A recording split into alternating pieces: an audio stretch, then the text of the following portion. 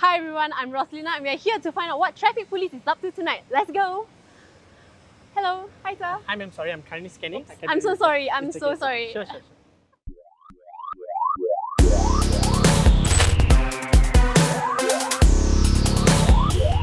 Hi, I'm Karthik from Traffic Police Crime Scene Squad. So Karthik, what's happening here? Currently, I'm using my 3D technology to actually document our traffic scene. Can you tell me what is this device and how does it work? Okay, so this is our 3D laser scanner, and how it works is actually it emits out laser beams that are actually bouncing off the objects or its surroundings and actually help us to create a 3D virtual world. So when is it usually deployed? Our 3D scanners are actually deployed during serious and fatal RTAs, and depending on IOs when they need for certain further assist of the investigations. How does this 3D scanner assist you in your investigations? Well, as I mentioned before, there's this 3D virtual world that's been created after we have scanned it.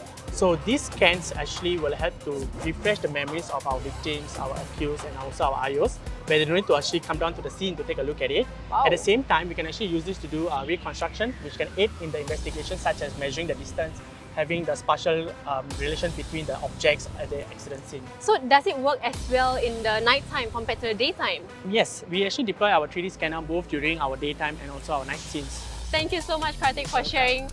Alright, thank you so much everyone for watching. I'll see you guys in the next video.